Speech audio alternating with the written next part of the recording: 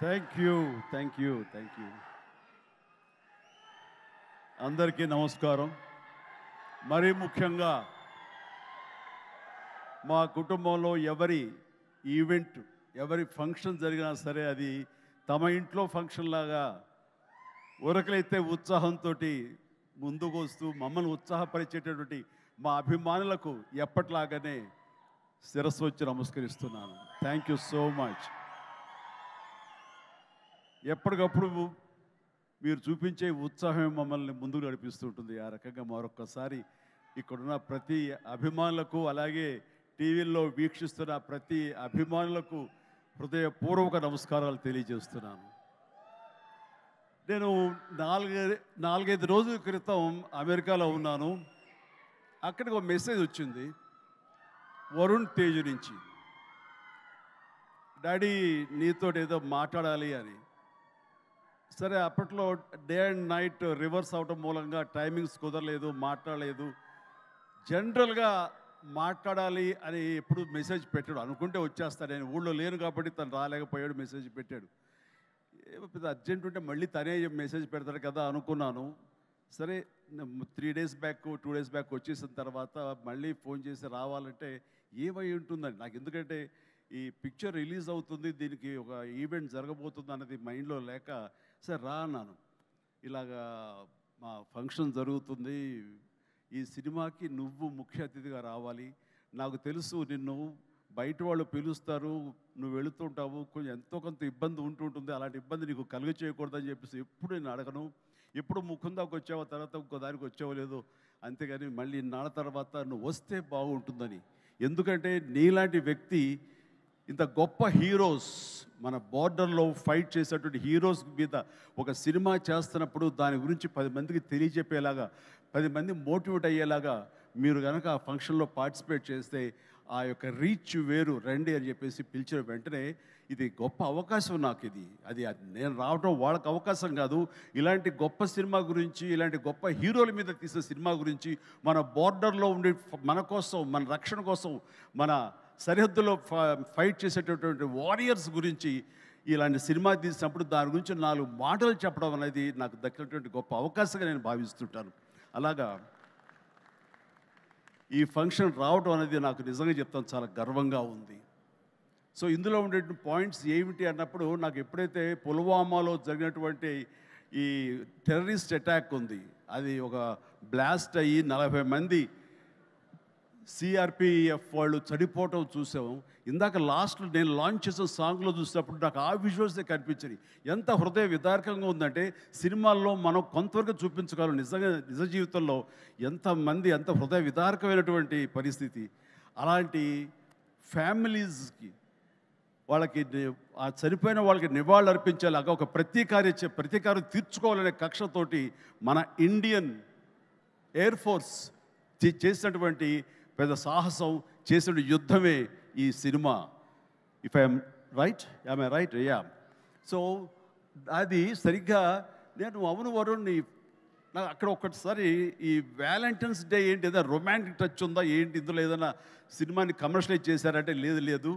February 14th నాడు ఈ surgical strike చోటు చేసుకుంది. కాబట్టి దానికి సినిమా పరంగా మేము పెట్టుకున్నటువంటి ఈ పేరు ఇది ఆపరేషన్ వ్యాలంటైన్స్ డే అని చెప్పేసి. వెరీ సెన్సిబుల్గా ఉంది, బాగుందని అన్నాను.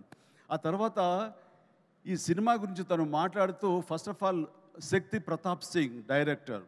సో అతను Rajasthan, you belong to Rajasthan? Yeah, he belong to Rajasthan. So అక్కడి నుంచి వచ్చినటువంటి యువకుడు, ఎంతో ఎంతూజియాస్టిక్ యువకుడు అనమాట.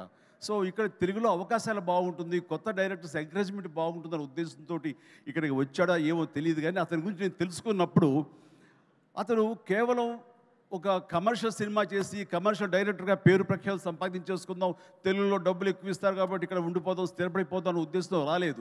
తను దీనికంటే ముందుగా ఈ దేశానికి సేవలు చేసేటటువంటి మన ఎయిర్ ఫోర్స్ వాళ్ళ మీద కానివ్వండి, నేవీ వాళ్ళ మీద కానివ్వండి, లేకపోతే ఇన్ఫెంట్రీ మన వాళ్ళ మీద కానివ్వండి, మిలిటరీ వాళ్ళ మీద కానివ్వండి, తను ఎప్పుడూ ఒక రకమైన రీసెర్చ్ చేస్తుంటాడు, వాళ్ళ జీవితాలు ఎలా ఉంటాయి ఏమిటని. ఆ నేపథ్యంలో తను తన సొంత డబ్బు 5 లక్షల దాకా ఖర్చు పెట్టి ఒక 20 నిమిషాల నిడివితోటి ఆ సర్జికల్ స్ట్రైక్ కానివ్వండి, ఇది ఈ వ్యవహారం అంతా తనకున్న నాలెడ్జ్ తోటో తన ఇన్ఫర్మేషన్ను గ్యాదర్ చేశాడు. ఆ ఇన్ఫర్మేషన్ తోటో ఒక సినిమాలాగా చేయడం మొదలుపెట్టి ఆ తర్వాత ఎయిర్ ఫోర్స్ వాళ్ళకి చూపిస్తే కనుక వాళ్ళు ఆశ్చర్యపోయారు. ఈ సినిమా, ఈ షార్ట్ ఫిల్మ్ ఒక ట్రిబ్యూట్ లాంటిది, ఇంత పెర్ఫెక్ట్ ఇన్ఫర్మేషన్ నీకు ఎవరు ఇచ్చారు, ఇందులో చాలా సీక్రెట్స్ ఉన్నాయి, బయటికి చెప్పే విషయాలు కాదు, ఇది నీకు ఎలా తెలుస్తుందని. సోమా, ఇందాక నువ్వు అన్నావు కాదు ఏదో లీక్ చేస్తావని, ఇది లీక్ చేసేస్తాను. ఓకేనా? హ్యాపీయా? Happy sir. ఎస్, ఇది ఎవరు చెప్పరు, సినిమా కూడా చూపించారు, అందుకు చెప్పేస్తాను. సో ఎయిర్ ఫోర్స్ వాళ్ళు ఈ సినిమా చూసి, ఆ చిన్న సినిమా చూసి ఇది ఇంకెప్పుడు తీయొద్దు వీటిలాగా అన్నారు. ఏంటి అన్నారు. అసలు ఇలాంటివి సీక్రెట్స్ ఇవన్నీ నీకు ఎవరు చెప్పారు ఏంటంటే, నాకు ఉన్నటువంటి కొంతమంది స్నేహితులు వాళ్ళ దీంతో ఇన్ఫర్మేషన్ తీశాను సార్ అంటే, ఫెంటాస్టిక్, ఈసారి సినిమా తీసేటప్పుడు మమ్మల్ని అప్రోచ్ అవ్వు, మేము ఇంకా ఆథెంటిక్గా చెప్తాము, ఇందులో ఉండే ప్రతి ఇన్సిడెంట్, ప్రతి ఇది చాలా అధికారికంగా ఉంటుంది అంటూ వాళ్ళ దగ్గర కూర్చోపెట్టుకుని ఈ సినిమాకి కావాల్సిన కంటెంట్ని చాలా ఆథరైజ్డ్గా జరిగింది ప్రతిదీ యథార్థగాథగా వాళ్ళు విశదీకరించి విడమర్చి చెప్పినప్పుడు తను ఇన్స్పైర్ అయ్యి ఈ కథ రాసుకున్నాడు. దీనికి కమర్షియల్ హంగులు ఎలాగో ఉంటాయి మిమ్మల్ని అందరినీ ఉత్సాహపరచడానికి. సో ఆ హంగులతోటి ఈ కథ వినిపించగానే సిద్ధు ప్రొడ్యూసర్, అలాగే వరుణ్ తేజ్ ముందు ఈ కథ విని చాలా బాగుందంటూ సిద్ధుని పిలిచి నువ్వు చెయ్యి, మనం చేద్దాం అనుకున్నప్పుడు సోనీ వాళ్ళు కూడా ఈ కథ నచ్చి వాళ్ళు కూడా దీంట్లోకి జాయిన్ అయ్యి టుగెదర్గా వీళ్ళందరూ కలిపి ఈ సినిమాని తీశారు. ఇది ఆద్యంతం చాలా చాలా బాగా వచ్చిందని చెప్పేసి నేను వాళ్ళు చెప్తుంటే కనుక ఐ ఫెల్ట్ వావ్, ఇలాంటి సినిమాలు ఆడాలి. ఎందుకంటే మనం ఎంత సరే దేశభక్తి మనకి ఎంత ఉన్నా సరే ఇలాంటి సినిమాలు, ఇలాంటి కథాంశాలు వచ్చినప్పుడు ఒక తెలియని ఒక ఉప్పొంగిపోతుంది మనకి దేశభక్తి. అంటే మనం సాధారణంగా చూడండి, ఇంట్లో జనగణమన పాడగానే వినపడగానే మనం లేచి నిలబడిపోతాం. అది లోపల ఉన్నటువంటి భావాన్ని బయటికి వ్యక్తీకరిస్తుంది, బయటికి తెలియచేసేలాగా మనం మనోగతం అంతా ఒక ఉప్పొంగుతుంది. సో అలాగా ఇలాంటి కథలు వచ్చినప్పుడు ఖచ్చితంగా మనం రొమాంటిక్ సినిమాలు, ప్రేమ సినిమాలు, యాక్షన్ సినిమాలు చూస్తుంటాం, వాళ్ళని ఆదరిస్తుంటాం, వాళ్ళకి డబ్బులు ఇస్తుంటాం. కానీ ఇలాంటి సినిమాలు మన కోసం చేసినప్పుడు, ముఖ్యంగా యూత్ ఇలాంటి సినిమాలు చూడాలి. మన కోసంగా చలిలోనూ అక్కడ నిద్రాహారాలు లేకుండా ఏడారుల్లోనూ ఎలాగ కాపు కాస్తారు, ఎలాగ మనం రక్షిస్తారు అనేది ప్రతి ఒక్కరు చూడాలి. ఎందుకంటే ఈ సినిమా చూడటం అనేది మీ వినోదం కోసం ఒక పక్కన పెడితే, ఈ సినిమా అనేది ఒక ఎక్స్పీరియన్స్ అని మీరు పక్కన పెడితే, ఈ సినిమాకు సంబంధించినటువంటి అలాంటి రియల్ హీరోస్ వాళ్ళకి ఒక సెల్యూట్. ఈ సినిమా మనందరం చూడాలి, చూసి తీరాలి. అండ్ ఆ రకంగా ఈ సినిమాని ఎంతో రీసెర్చ్ చేసి చాలా ఆథెంటిక్గా తీయగలిగాడు అది శక్తి ప్రతాప్ సింగ్. సో అలాంటి శక్తిని నేను మనస్ఫూర్తిగా అభినందిస్తూ, ఇక్కడ ఇంకొక విషయం, శక్తి మన తెలుగు పరిశ్రమకి ఇంకొక చక్కటి మెసేజ్ ఇచ్చాడని నేను భావిస్తాను వ్యక్తిగతంగా. ఈ సినిమా రిలీజ్ తర్వాత హిట్, సూపర్ హిట్ అవుతుంది వేరే విషయం. బట్ ఈ సినిమా రిలీజ్కు ముందే హిట్ అయ్యేలాగా తను చేసేటువంటి ప్రొడక్షన్ వాల్యూస్ అంతా ఇంత కాదు. ఎందుకంటే ఈ సినిమా కేవలం 75 డేస్లో తను తీయగలిగాడు. అలాగే budget with in the rich, చాలా తక్కువ బడ్జెట్లో, రీజనబుల్ బడ్జెట్లో చేశాడు. ఎవరైనా ఈ సినిమా చూస్తే కనుక, ఈ రిచ్నెస్ చూస్తే కనుక, ఆ ఎక్విప్మెంట్ కానీ, ఆ ఫ్లైట్స్ కానీ అవన్నీ కూడా ఫ్లై అయ్యేలా తీశారంటే అది నిజంగా వాళ్ళు విన్నటువంటి బడ్జెట్లో అది ఆషామాషి విషయం కాదు అది. సో ఆ రకంగా సినిమా రిలీజ్కి ముందే తను సూపర్ సక్సెస్ అయ్యాడు శక్తి అని నేను మనస్ఫూర్తిగా నా అభినందనలు తెలియజేస్తాను. ఇది చాలామందికి ఒక మోటివేషన్ అవ్వాలి, చాలామందికి ఇది ఇన్స్పిరేషన్ అవ్వాలి. సో డబ్బు ఖర్చు పెడితేనే కాదు రిచ్నెస్ వచ్చేది. రిచ్నెస్ ఎలాగొస్తుందంటే మన థాట్ నుంచి వస్తుంది. ఎలా తీస్తే, తక్కువలో ఎలా తీసి ఎలా రిచ్, అటు సినిమా రిచ్గా ఉంటుంది, ఇటు నిర్మాతలు బాగుంటారు, అన్ని రకాలుగా సినిమా ఇండస్ట్రీ ఫ్లరిష్ అవుతుంది. అది కూడా దృష్టిలో పెట్టుకోవాలి. ఆ రకంగా శక్తి ఈ మన తెలుగు పరిశ్రమలో యంగ్ డైరెక్టర్స్కి వాళ్ళందరూ కూడాను ఒక చక్కటి మెసేజ్ ఇచ్చాడని మనస్ఫూర్తిగా నేను భావిస్తాను, నమ్ముతున్నాను. అదే రకంగా అతను నేను మనస్ఫూర్తిని అభినందన తెలియజేస్తున్నాను. ఇక ఇందులో చాలా స్మార్ట్గా ఒకప్పుడు నాకు డైనీ కనిపించాడుగా కనిపిస్తున్నాడు ఈ శతాఫ్ అండ్ వండర్ఫుల్. నాకు ఒకసారి డేనీ డొంజోగ్పా ఉన్నట్టుగా ఉన్నాడు ఆయన. ఆయనకి ఈ సినిమా తర్వాత తెలుగు ఇండస్ట్రీలో మంచి అవకాశాలు వస్తాయి. So all the very best. God bless, God bless. అలాగే ఇంకా నవదీప్ ఉన్నాడు. నవదీప్ చూసేగా మా ఇంట్లో రామ్ చరణ్, రాణా, వరుణ్ వీళ్ళలాగానే తను కూడా చాలా అల్లరోడు. కానీ చాలా సినిమా వరకు చాలా బుద్ధిగానే ఉంటాడు. అండ్ వాళ్ళ ఫ్యామిలీ అంతా నాకు తెలుసు, వాళ్ళ అమ్మగారు వాళ్ళందరూ కూడా నాకు బాగా పరిచయం. ఆ రకంగా మా కుటుంబ సభ్యుడిగా నేను భావిస్తుంటాను. ఈ సినిమాలో నాకు ధ్రువలో తన పెర్ఫార్మెన్స్ చాలా బాగా నచ్చింది ఈ మధ్యకాలంలో. అలాగే ఈ సినిమాలో కూడా చాలా చక్కటి క్యారెక్టర్ చేస్తుంటానని నేను భావిస్తాను. ఇంకా మంచి క్యారెక్టర్స్, ఇంకా నువ్వు వెరీ స్ట్రాంగ్ హీరోగా ఉండాలి నా కోరిక. అసలు హీరోగా ఉన్నటువంటి ఆ లక్షణాలు అన్నీ ఉన్నాయి. బట్ వస్తుంది అవకాశం, చేద్దాం. అండ్ దెన్ నేను ఎప్పుడు టైం పాస్ అవడం కోసంగా చూస్తుంటే ఒక వ్యక్తిని తరచూ చూస్తుంటాను ఈ మీమ్స్లో. అదే ఏం మస్తు షేడ్స్ ఉన్నారా నీలో అని. నో మస్తు షేడ్స్ ఉన్నాయరా, ఏమ్రో కమల్ హాసన్ లాగానే అనేది. సో మనిషి టాలెంట్ ఉంటే ఇది అంటారే, అన్నం మెతుకు చాలు ఉడికిందా లేదని తెలియడానికి. ఆ రకంగా వీళ్ళందరూ వాళ్ళ టాలెంట్ని ఈ రకంగా వాళ్ళు చూపించుకుని నాలాంటి వాడి దృష్టిలో కూడా పడేలాగా ఉంది. అండ్ చిన్ననాటి నాస్టాలజిక్ ఫీలింగ్స్ నువ్వు చెప్పగలిగావు. I'm also so happy. నన్ను చూసి మీరు అంత ఆనందపడతారో, మీ ఫీలింగ్స్ చెప్పినప్పుడు, మీ చైల్డ్హుడ్ విషయాలు చెప్పినప్పుడు నాకు అంతే ఆనందంగా ఉంటుంది, అంతే ఇన్స్పిరేషన్గా ఉంటుంది. I'm really glad to hear that. So nice of you. And then ఇక హరిరామ్ జోగయ్య గారు టెక్నీషియన్స్గా పోలిస్తే వారు మాకు మంచి మిత్రులు. అండ్ వారికి నా అభినందన తెలియజేస్తున్నాను. అండ్ తర్వాత ఇక్కడ డిఓపి హరి గారు, వారికి కూడా మా బెస్ట్ విషెస్. ఈ సినిమా పెద్ద హిట్ అవుతుంది, ఆయన విజువల్స్ కూడా బాగుంటాయని నేను నమ్ముతున్నాను. ఆయన కూడా మంచి పేరు రావాలి. ఇక విజయ్ వీళ్ళందరూ, అలాగే ఓకే, గాడ్ బ్లెస్. అలాగే సిద్ధు కూడా మంచి ప్రొడ్యూసర్గా ఎదగాలని మనస్ఫూర్తిగా కోరుకుంటున్నాను. మీరు చెప్పే దగ్గరకు వచ్చేదో కాదు. Good luck please. And then ఇక్కడ యంగ్ డైరెక్టర్స్ చాలామంది వచ్చారు, కరుణాకర్ ఇలాంటి వీళ్ళందరూ కూడాను ఈ సినిమాలో వాళ్ళ సినిమా అన్నట్టుగా భావించి వాళ్ళు చెప్పినటువంటి మంచి మాటలు, గుడ్ విషెస్ ఈ సినిమాకి బలంగా ఉంటాయి. ఇక అందరి గురించి చెప్పి, నా బిడ్డ వరుణ్ తేజ్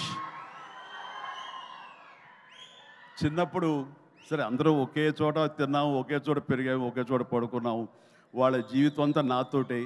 అండ్ వాళ్ళు ఏది అవ్వాలని సరే వాళ్ళని అది అవ్వనివ్వకుండా చేశానేమో. రోజు నేను మేకప్ వేసుకుని నా సినిమాలు చూస్తూ, నా ఇంట్లో కాస్ట్యూమ్స్, మేకప్ ఇవన్నీ చూసి వాళ్ళు ఇంకో రకంగా ఆలోచించలేకపోయారు. అందుకనే వాళ్ళకి ఏం చేయాలా అన్న ఆలోచన ఒకవేళ చదువు అయిపోయిన తర్వాత యాక్టర్ కాక ఇంకెందుకు మనం అనేది అనుకున్నారేమో.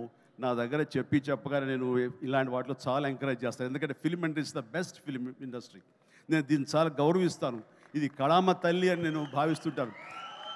మనం ఎంత గౌరవిస్తే ఆ ఫిల్మ్ ఇండస్ట్రీ మన అంతగా ఆదరిస్తుంది, హక్కును చేర్చుకుంటుందని బలంగా నమ్మేవాడు నేను. కాబట్టి ఇలాంటి ఇండస్ట్రీకి నా బిడ్డలు వస్తే కనుక అంతకంటే కావాల్సింది ఏముందంటూ ఎంకరేజ్ చేస్తాను.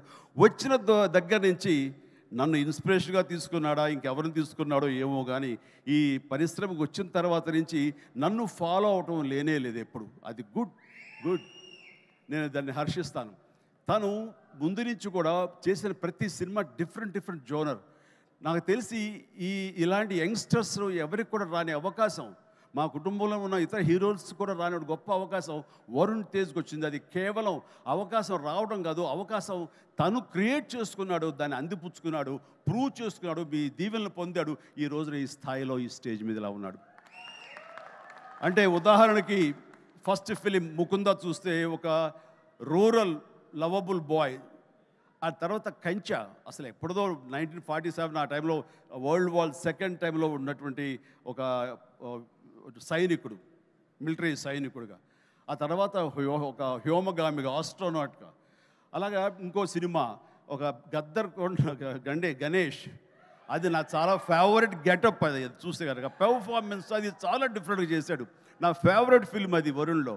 అండ్ తన స్టైలు, హెయిర్ స్టైల్ దగ్గర నుంచి నడక, ఆంగికం, గెస్టర్స్ ఇవన్నీ కూడా చాలా డిఫరెంట్గా ఉంటాయి. ఆ సినిమా కానివ్వండి. ఆ తర్వాత ఇక ఎన్ఆర్ఐ చేసినటువంటి ఫిదా కానివ్వండి, లేకపోతే లోకల్ సొఫిస్టికేటెడ్గా ఒక లవర్ బాయ్గా చేసిన వాళ్ళ బాబాయ్ ఇన్స్పిరేషన్ తోటి చేసిన తొలి ప్రేమ కానివ్వండి. అలాగే లేటెస్ట్ ఫిల్మ్స్ వరకు కూడాను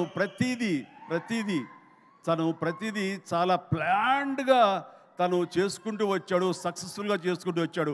ఆ ప్లాన్లో ఒక భాగమే లావణ్యను కూడా కట్టుకున్నాడు. అది సో ఆ రకంగా ప్రతిదీ వెరీ వెరీ సక్సెస్ఫుల్ స్టెప్స్ వేసుకుంటూ అన్ని జోనర్స్ యొక్క టచ్ చేస్తూ ఈ 13 తను చేసిన 13 సినిమాలు ప్రతిదీ వైవిధ్యమైన సినిమాలు చేసుకుంటూ ఎవరికి రానట్టు డిఫరెంట్ జోనర్స్ చేయగలిగాడంటే నేనేదో రొమాంటిక్ హీరో, నేను యాక్షన్ హీరో, కేవలం ఇలా చేయాలి అన్నది కాకుండా డిఫరెంట్ సినిమాలు చేసుకుంటూ వచ్చాడు. అందులో నేపథ్యంగా ఫస్ట్ టైం అంతకుముందు గాజీ అని నేవల్ సినిమా వచ్చింది, సబ్మెరీన్ బేస్ చేసుకుని రాణా యాక్ట్ చేసింది. ఆ తర్వాత ఎన్నో మిలిటరీ బేస్డ్ సినిమాలు వచ్చి ఉంటాయి, ఉన్నాయి కూడాను. కానీ air strike, surgical strike, air force మీద సినిమా మాత్రం మన తెలుగులో ఇదే మొట్టమొదటి సినిమా.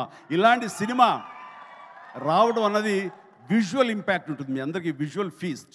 ఎందుకంటే ఈ మధ్యకాలంలో నేను లాస్ట్ ఇయర్ వెళ్ళినప్పుడు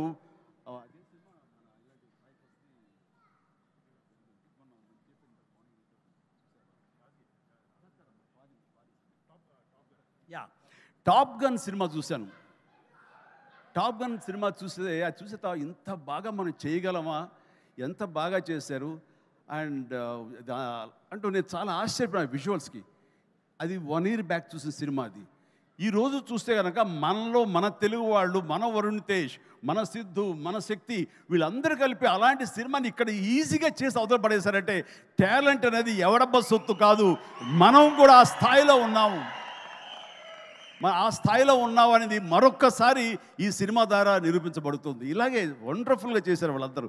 అండ్ ఈ రోజున అలాంటి విజువల్స్ తోటి సినిమా చూడలేదు ఒక వండర్ఫుల్ ఒక ఎక్స్పీరియన్స్ ఇది నేను అనుకుంటున్నాను.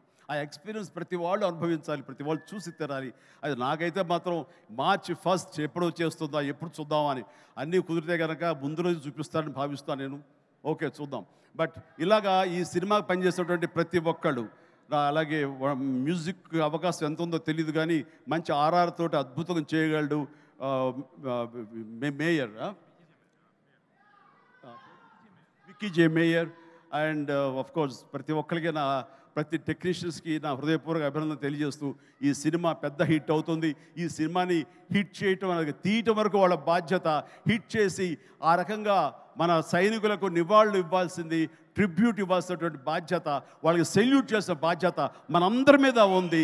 జై హింద్.